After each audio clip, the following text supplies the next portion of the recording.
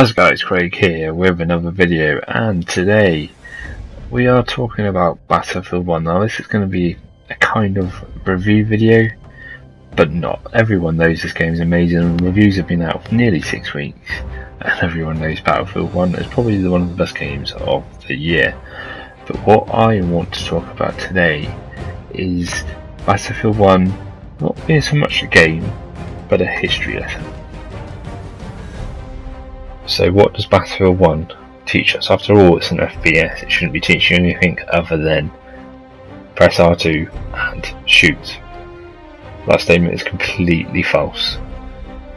This game is a history lesson and a reminder to us all of the horrors of war. The prologue, for example, is designed so that you don't live. You go through it, 3 or 4 different characters, and you die every single time, and it comes up with the name of the character you were playing, their year of birth and year of death.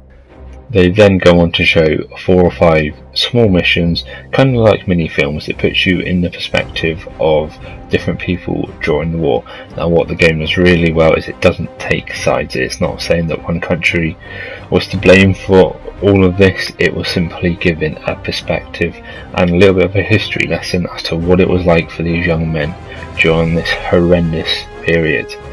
And what it shows really well during these 4 missions is that waste was just rife during this war, and it's not funny at all. The amount of people that were just running to an objective and getting mowed down over and over and over again. And the way Battlefield is designed, I think it's fairly easy for DICE to show how horrific that was. Again, their new mode operations, where it's kind of like Crash, where you have to hold or attack 2 flags, a small bit of land. Once you're there, you retreat and you go to the next set of flags, and then the next set and the next flag. And that's basically what happened during World War One. These young men were fighting over tiny bits of land, and DICE have done a really good job of showing that.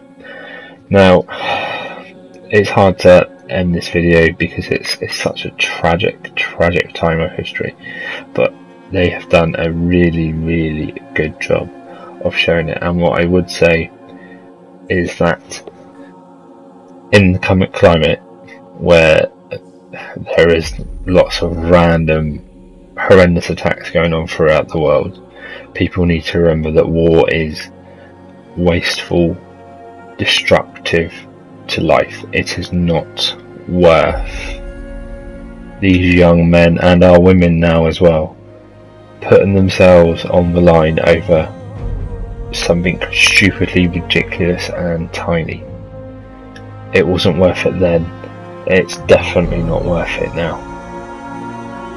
Now, I'm all for our army, our soldiers. They do the best job in the world, and they don't deserve to be put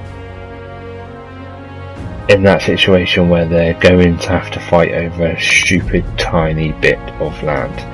This game has done an awesome job of reminding us what this war was, but it also gives us a perspective as to how these people survived, both during and after the war.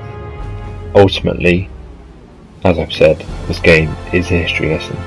It's showing us how wasteful war was, but it also shows us throughout all of this tragedy, the human race will always endure and will always remember their sacrifice. I've been Keifski, weapons free.